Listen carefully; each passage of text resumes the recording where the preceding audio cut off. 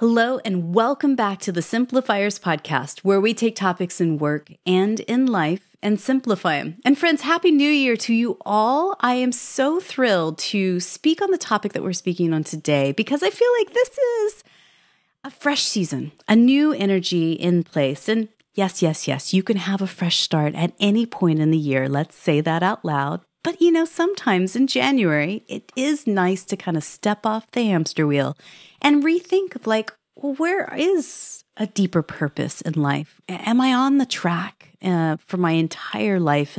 And am I finding my calling? And does anything need to shift again ever so slightly? So, given that's our topic to simplify, like how to find deeper purpose in life, I have the perfect guest for us today. His name is Dan Millman, and he's an author, and he teaches the peaceful warrior's way here in the United States and all around the world. Now, you might be familiar with his work because he's been an author of 18 books, and it's published in 29 different languages. Millman's a former world champion athlete, a university coach, martial arts instructor, and college professor. His bestseller, Way of the Peaceful Warrior, was adapted into a feature film starring Nick Nolte. So, I'd like to welcome to the Simplifiers podcast, Dan Millman. Hey, Dan. Hey, Mary. Good to be here. I'm so pleased that you're here. And if anyone has not seen the movie, Peaceful Warrior came out a few years back with Nick Nolte. I watched it over the weekend and loved it. It's just such a nice and also hard story sometimes to watch because it does hit into the human spirit. And of course, it's your story. You as a teen and growing up as a young man. Tell us a little bit about that journey there. Well, it's based loosely on my story. I was a young athlete starting out. I just discovered I loved jumping up and down on a trampoline, which led to a college scholarship, a world championship, and so on. Yeah. And eventually I coached at Stanford University and then went to Oberlin College in Ohio, where I taught psychophysical education. And that was part of my preparation. But after that, as you know, Mary, as described in my new book, I worked with over a 20-year period, intense preparation with four radically different mentors. But in terms of the idea of purpose and simplifying for your listeners, I need to explain the term peaceful warrior. I was teaching a course at Oberlin in Aikido and Tai Chi, two martial arts. Yeah. And I was going to call it the way of the warrior, but that didn't quite fit. And I thought, a light bulb went off. And I said, why don't I call it the way of the peaceful warrior? And that's how organically that term came about. And I ended up titling my first book with that term. But really, it's not about me. It's not some special club you can join. Basically, I view everyone as a peaceful warrior in training. Women, men, it doesn't matter. Because we're all striving to live with a peaceful heart. But there are times in our lives we need a warrior's spirit just to face the challenges of everyday life. So that's what I mean by the term peaceful warrior. That's why I titled the new book, Peaceful Heart, Warrior Spirit, because it really applies to all of us. And much of my work has been around the core of life purpose, because it's so important in all our lives. Yeah. Well, and to back up a little, I think when we first think of a warrior, we think of somebody charging forth with a sword in hand and a shield and going into battle. And it's very, aggressive. And I think that, in some aspects of my life, I'm in my mid-40s. I haven't lived a whole life, obviously. But, there are moments where I have felt like I've had that very aggressive spirit. And sometimes that works, but not sustainable, nor a good idea for all moments, right? Right, I agree.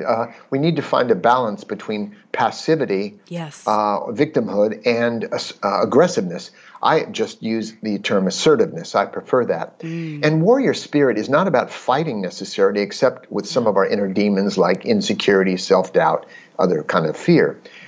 So we have that kind of battle. But normally it's more about, in everyday life, it's viewing our lives as a form of spiritual weight training.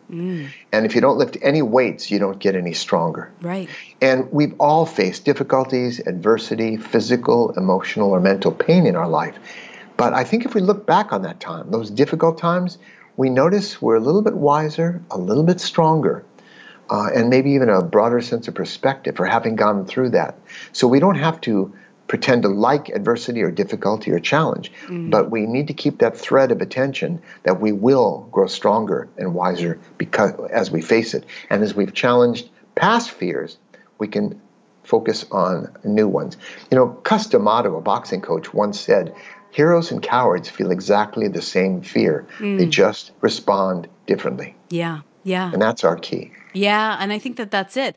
I think, you know, what I've learned in my short time on the planet so far is it's about your response and reaction to whatever happens, because there will be peaks and valleys in life, right? There will be great, triumphant, incredible moments, and there will be some very dark, cold, isolating moments as well, right? Absolutely. Yeah. Absolutely. It's just inevitable for all of us, and it's how we face it, and that's what I mean by the warrior spirit. Yeah. And speaking of peaks, there's a scene in the Peaceful Warrior movie where you'll remember that Dan, my character, and Socrates, played by Nick Nolte, are walking up this big hill, and they get to the top, and Dan has this revelation. He says, you know, Socrates, I just realized it's not the destination that makes us happy, it's the journey.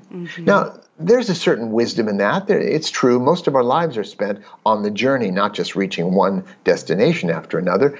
And yet, without a destination in mind, there is no journey. We just wander around because I believe we're hardwired goal seekers.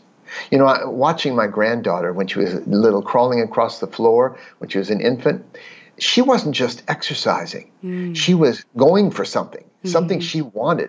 And so from our point A, we need to find a point B. I would define success as making progress toward a meaningful goal. So I think we're all hardwired to strive for something. And the happiest, most fulfilled people are not just those who've reached their goal, but who are moving toward it. It gives us a sense of absorption in life and a meaningful pursuit. And, you know, I mean, how many times have we found ourselves in life, and it may be a glimpse, it may be a week, a year, a decade, where we feel a bit rudderless, like we don't have a goal in mind. We're just sort of, you know, clocking it in, and time goes by so fast. And then you go, hang on, how did that happen? How did I get here? Right. Well, you know, a man actually came to me once when I lived in Marin County, California. Now I live in Brooklyn, New York, to be closer to our daughters and grandkids. Yeah. But he came to my office and he put cash down on the table for the session and sat down, and I said, well, I'd like to know what your purpose is, what your goal is, so I can help you with that. And he said, oh, I have no purpose. And I said, well, if you did have one, what might it be? But no, he wouldn't bite. He just said, I have no purpose at all. So I said, well, in that case, I really don't know if I can help you, but hey, it was really nice meeting you. Have a great day. And he stood up and he looked at the money he put on my desk, and he said, wait a minute. You know, I have 45 minutes with you now, Dan. I paid good money for this. And I said, you know what? I think you've just discovered a purpose. And I said, and when our session is done, you'll find another purpose, which is finding your way to your automobile and driving to where you're going without hitting any objects or people. And when you get to where you're going, another purpose will appear. So I think we all have a purpose, moment to moment. It's hard to know our cosmic purpose, even though I've written several books to help people with that idea.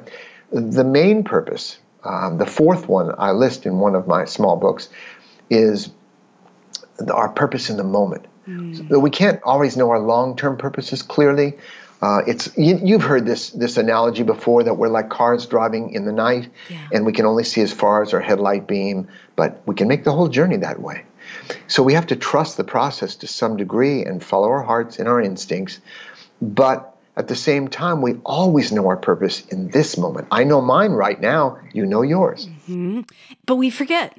And I think that's the hardest part, is we almost like goldfish in a little pond. Is like you got a 7-second attention span, and then you forget.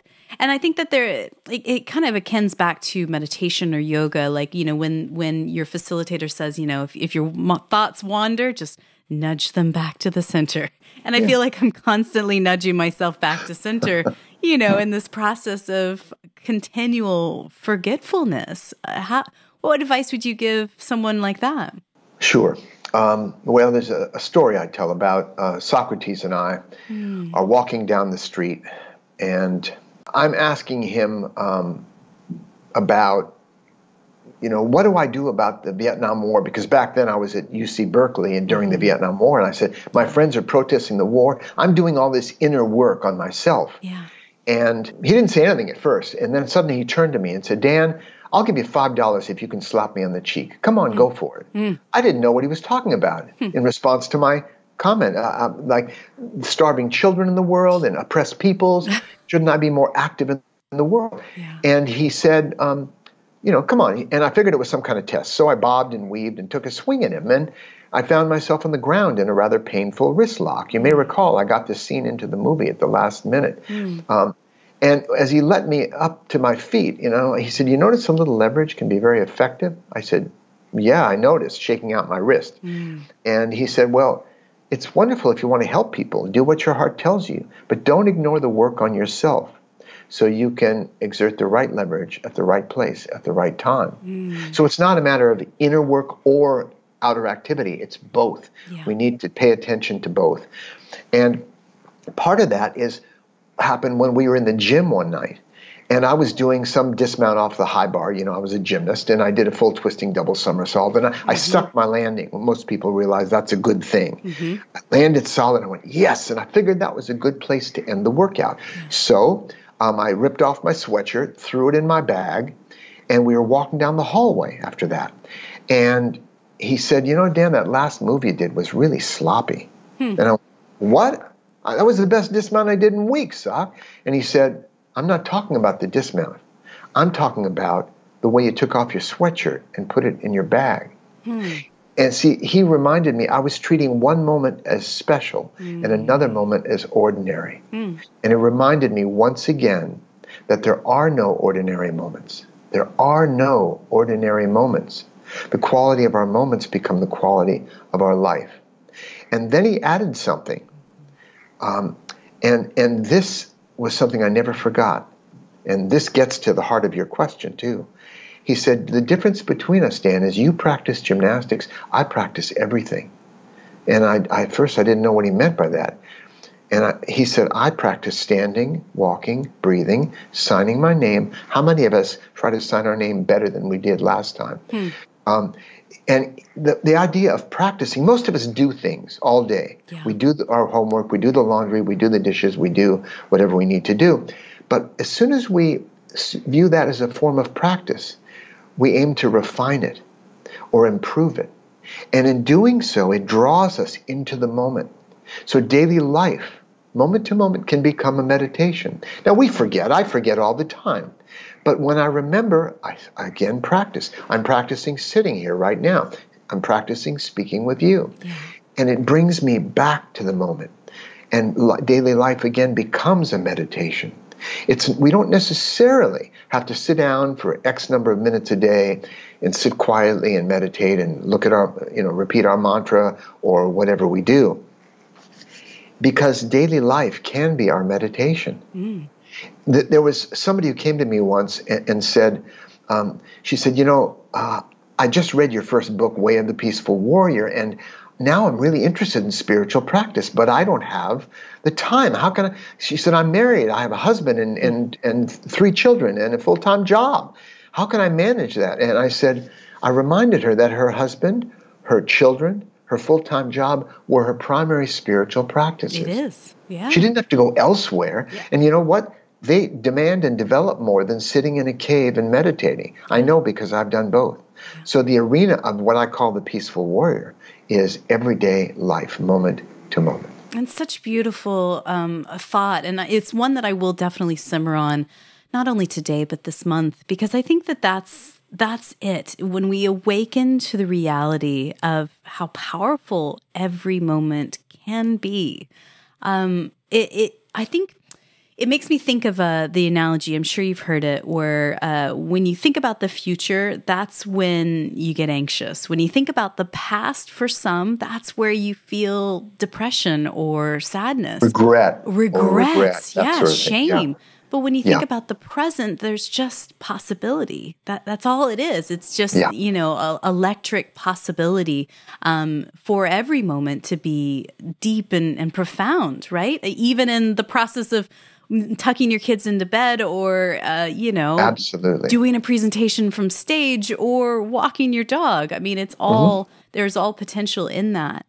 So I kind of want to shift gears a little because one thing that stood out to me in your latest book, Peaceful Heart, Warrior Spirit, is, and it goes through your life and the 4 different mentors that you've met over the course of your journey. But I actually want to talk about time as a little bitty boy.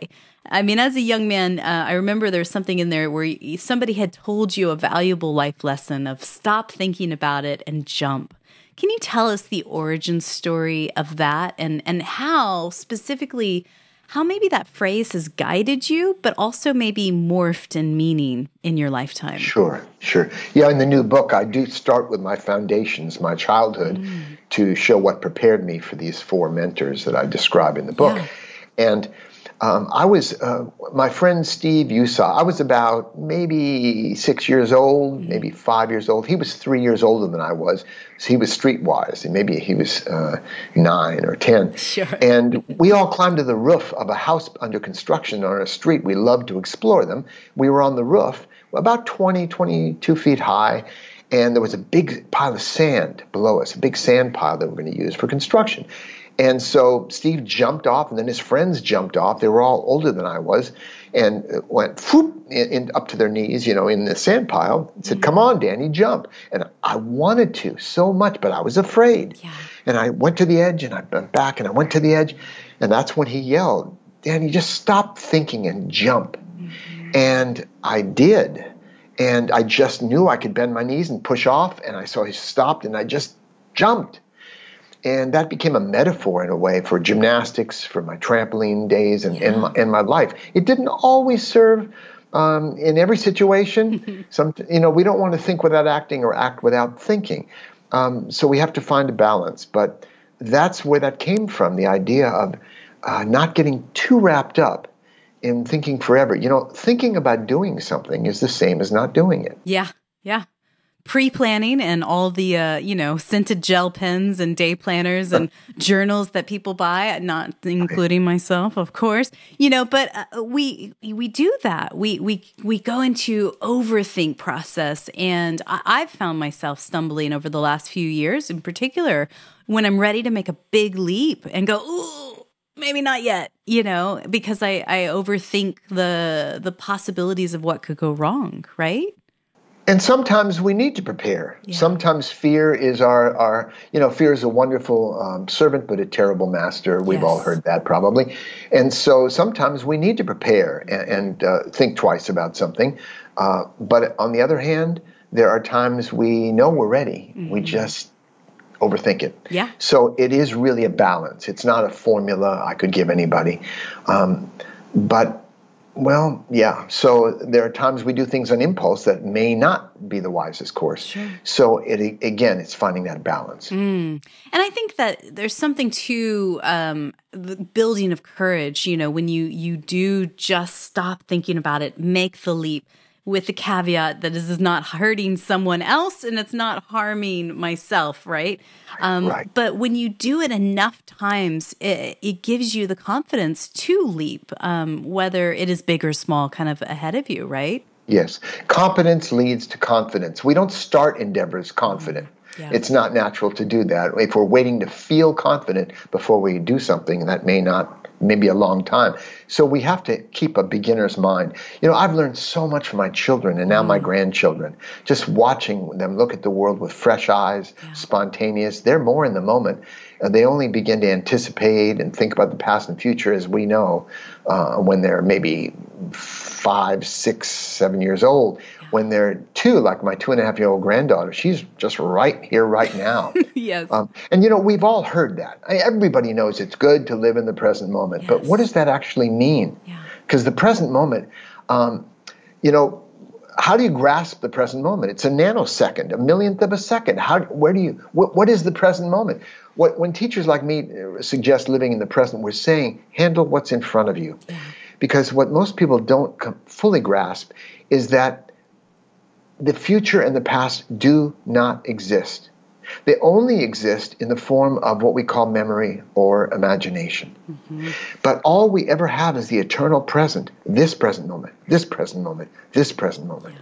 The rest is a kind of illusion, but it's a wonderful human capacity to remember and learn from, reflect on, and also to imagine future, plan our day, for example. That can be useful. We just don't want to get too attached to the plans because they have a way of changing. Yes. You know. But to simplify our life by focusing on the present moment, first of all, there's no busy mind in the present moment. We cannot think about anything in the present. Once we think about something, it's going to be something we're thinking about from the past, what we call the past, or the future. Or from the future. Yeah. But in the present moment, there's only pure awareness. It's as if I was with you right now and I tossed you my keys or a ball and said, catch. In that moment, you'd be like a cat reaching out, pure awareness to catch that. Mm. And that's why people like to throw frisbees and play games and do musical instruments and perform. It pulls them back to the present, which is pretty much serene and absorbed. It's like the zone, that sense of flow. It's only when our mind gets busy and starts saying, but what if I hadn't done that? Shoulda, coulda, woulda. Mm-hmm. And what's going to happen in that meeting later on? That's why, even for our conversation now, I did not prepare. Yeah. I just open up and follow your lead and have a conversation with you.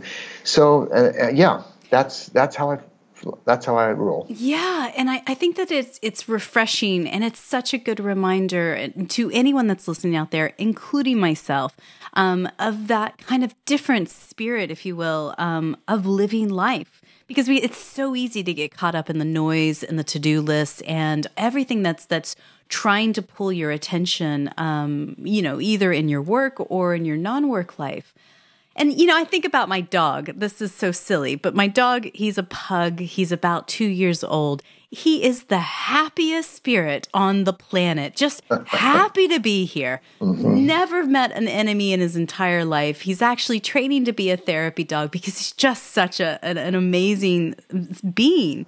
Mm-hmm. And it makes me think about the human spirit. Like, we're so wrapped up in all these things that if we could just learn a few things from our mammal friends, like my dog, we'd actually find that deeper purpose in life. We'd actually find a sense of peace that we all are longing for, right? That's a wonderful point, Mary, because our role models and mentors are everywhere. Yes. And you're bringing up even our animal friends. Yeah. We can learn wonderful things from them. We don't normally think of them as teachers, though, except in sentimental moments, but absolutely, there's that animal part of us that wants to play like a puppy. Yeah. And we need to also accept that and embrace it. Yeah, absolutely. And why do you think we as humans yearn for a deeper purpose in life? Like, why do you think we are wired that way? The why is tough. I can make up any number of whys. I have trouble with whys. Hows, maybe I can talk about.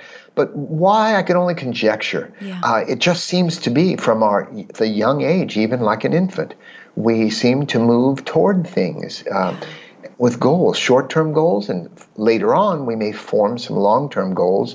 It's funny, between us and our goals. For entrepreneurs, I'm an entrepreneur and a father and a grandfather, and I have goals day to day, moment to moment. I once asked a little gymnast, I said to her, I was doing some coaching in a gym and for a kids class, and I said, what is your goal? And she said, I want to be in the Olympics. And I went, that's great, but recognizing that 6 people get to be in the Olympics, and there are hundreds of thousands of gymnasts. Yeah. I said, that's a good long-term goal, a good idea, but what is your goal now? She said, I have to do my push-ups. I said, great. Mm-hmm. She could do that. She could manage that. So I think it's important for us to manage our goals, manage them in the sense of make them reachable step by step. That's why I define success, again, not reaching the mountaintop, but every step we take in the right direction. Because if we're going for the mountaintop, every step is a failure because we haven't reached the top yet. Right. I used to fail 50 times in the gym a day, crashing and falling until I finally learned what I learned. So I took failure in stride, literally. It was part of the process. But many of us are afraid of what we call failure. So I would just, step by step, and I started to define each step. I could pat myself on the back. Hey, you just had a little success. And then another one. So I think it's important for any entrepreneur to keep that focus on everyday successes, just making a step in the right direction, which is why I recommend people dream big, but start small and then connect the dots. Yes, I 100% agree. I talk about that as like just having tiny wins, the little moments every single day or every single week that you have individually or your team has, to celebrate those along the way. And I think that we do get wrapped up in comparing against others or thinking we're supposed to be somewhere where, by this age, this whatever. And I think that's where we get off course is as you say, focusing on the now, connecting the dots and moving forward. Let me just interject because you mentioned the word compare. Yeah. That's one of my missions is to remind people. That's all I do is offer reminders of what we already know at deeper levels, but we tend to forget. Yeah. And I remind people, do not compare yourself to anyone else. I see young people depressed because they're seeing how much fun everyone else is having on Instagram, on Facebook, and so on.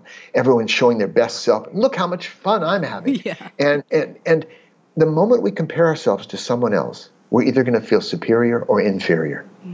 And it's a profound disrespect for our own process. When I was coaching gymnastics, I learned some people learn somersaults faster than others.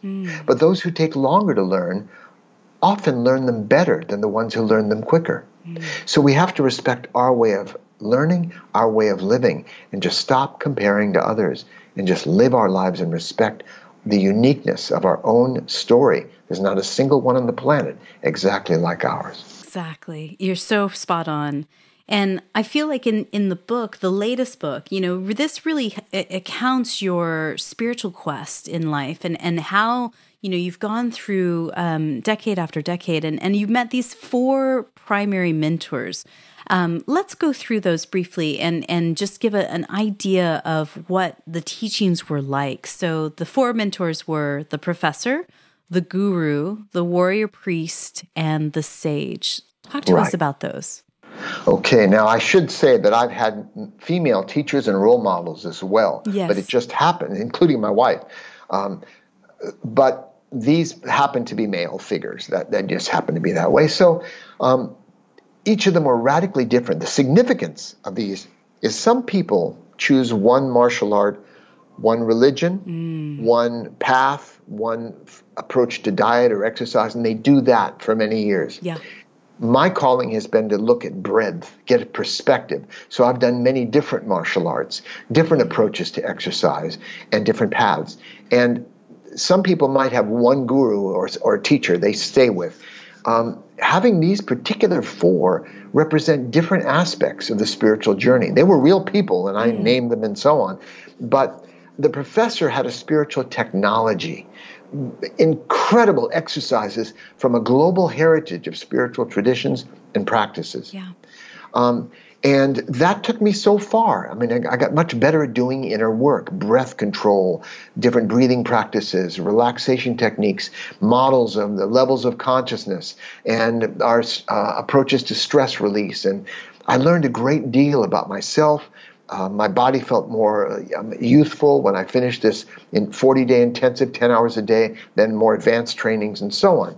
But it only could take me so far. I ended up moving, for various reasons, on, and I discovered the guru. He's written many books. He's lauded. He's an American-born guru. He's not Indian. He's not Chinese. He's just American-born, and he happened to be homegrown.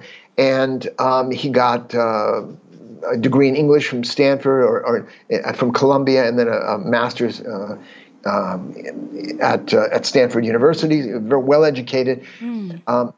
So he's lauded his works, his writings. But it's a totally different approach. He said, I'd rather beat you with a stick than tell you to meditate your way to enlightenment. He was kind of a radical teacher. Yeah.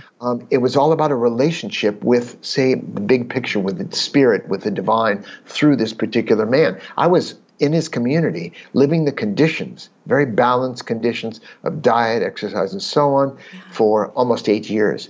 And then later, I discovered the warrior priest, very different from the others. Now, after I wrote Way of the Peaceful Warrior after studying with the first 2 mentors, and the other 2 influenced my life and work from then on.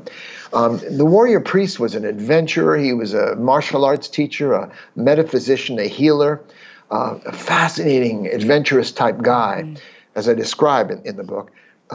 He gave me the life purpose information, this rather secret material until I wrote the book, The Life You Were Born to Live. And so he was really instrumental. He taught me to teach. For 14 years, I taught spiritual growth through knife fighting. Wow. Now, that sounds pretty strange. Yeah. But there was a test at the end, and people went through shifts like you couldn't believe. They had to quote-unquote, survive the final test. It wasn't really about knife fighting, but it sure gets people's attention. It was quite dramatic, and he had that flair for the dramatic. But to make this short, I ended up then studying with the sage who brought me back down to earth and radically simplified my life. Now, first of all, there was a writer named Barbara Rasp who said, the lesson is simple, the student is complicated. You know, we complicate everything. We complicate food, sex, living. And by focusing on what we need to do now in the present moment, rather than necessarily trying to fix our insides. Now, there's some people who do need therapy. Their cognitive needs readjustment. Their way of perceiving the world may be off base and so on, to cleanse the doors of perception and bring them clarity. But for most of us, it's really about just bringing our attention to this moment. And again, the mind quiets in the present moment. And, you know, sometimes when we wake up, I'm sure fellow entrepreneurs can relate, we have 16 things to do that day. But really, my life is like yours, and very busy. But it's also very simple, because I recognized I can only do one thing at a time. Even those who believe they're multitaskers are really putting their attention on one thing or another, or trying to split their attention. So we can only do one thing at a time, and that's what simplifies our life more than anything. And rather than trying to fix our insides and have just the right emotions and just the right thoughts or a quiet mind before we can live well, it's focusing on the question, what do I need to do now? And there's always an answer to that. And I really appreciated reading this latest book, because I feel like a lot of us have been on our own spiritual quest of different shapes and sizes. No matter how old or young you are, you have been on one, whether conscious or unconscious sometimes as well, right?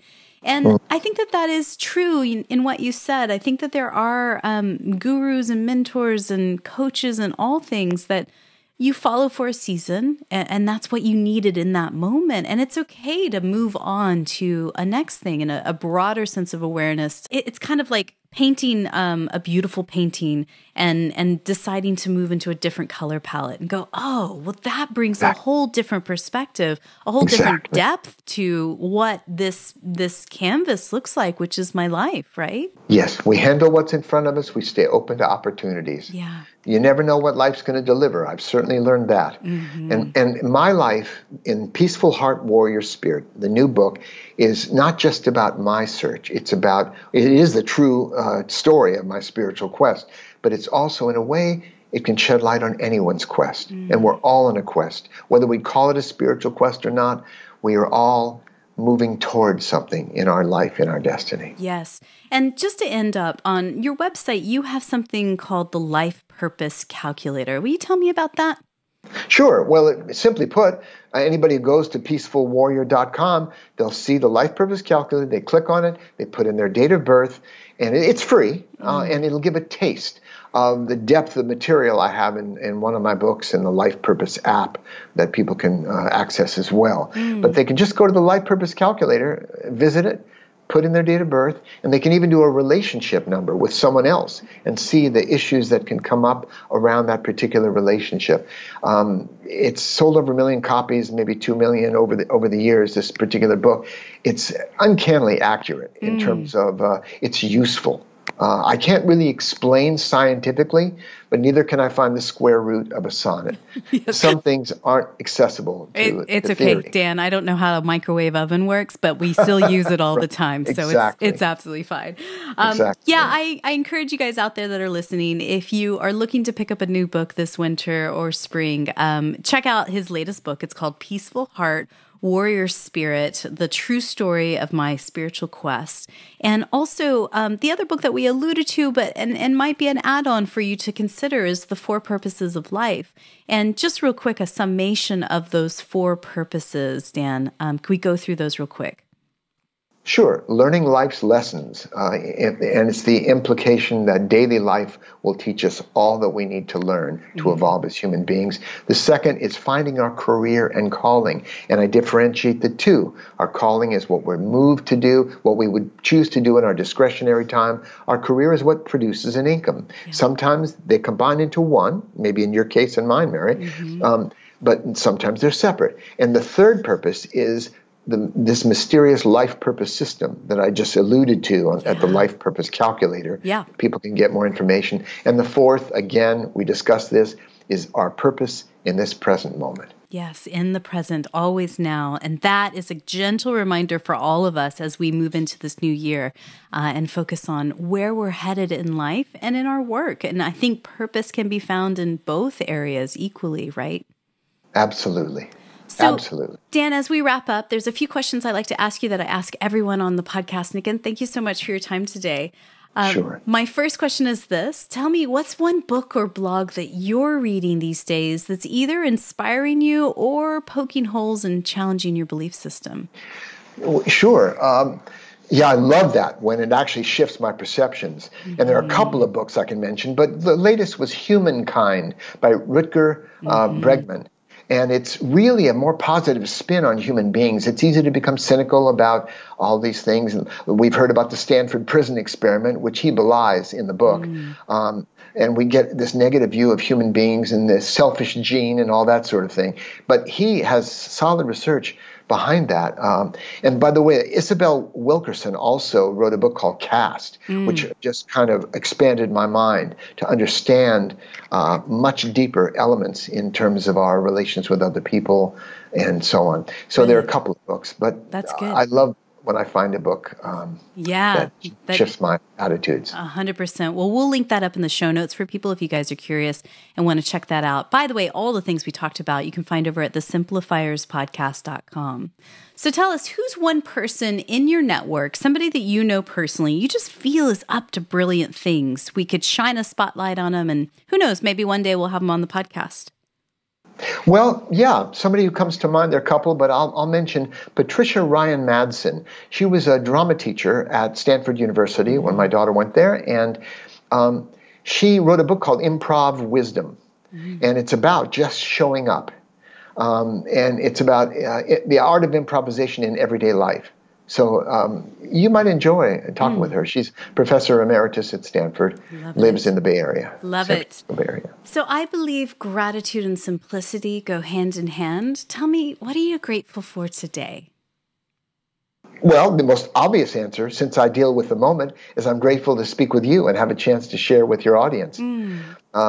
But in general, wow, that's a longer answer. I'm grateful for the life I've been given, even with its ups and downs and difficulties that I describe in the new book. It's an amazing chance to experience existence as a human being. And I'm grateful for you too as well, Dan. Thank you, Mary. My final question for you today is this. Someone somewhere is listening to you and I right now, and maybe they are doing a big leap. They're shifting the whole thing. They're taking their Etch-a-Sketch of life and going, ooh, shaking it all up and starting anew and wanting to take a spiritual quest, wanting to find deeper purpose in life, but they're just scared. What's one thing you could whisper into their ear right now just to encourage them in this moment? Oh, the first thing that comes to mind might be stop thinking and jump. However, I think it's important, again, to trust your process, to trust the process of life unfolding. Faith. I define faith as the courage to live as if everything that happens is for our highest good and learning, that we can't really make a wrong turn as long as we learn from it. So explore and grow your wings on the way down, as they say. Yeah, and if you can't make a wrong turn, then there's no fear really in the end. It's ultimate beauty. Yeah. Exactly. Dan, thank you so much for your time today. My pleasure.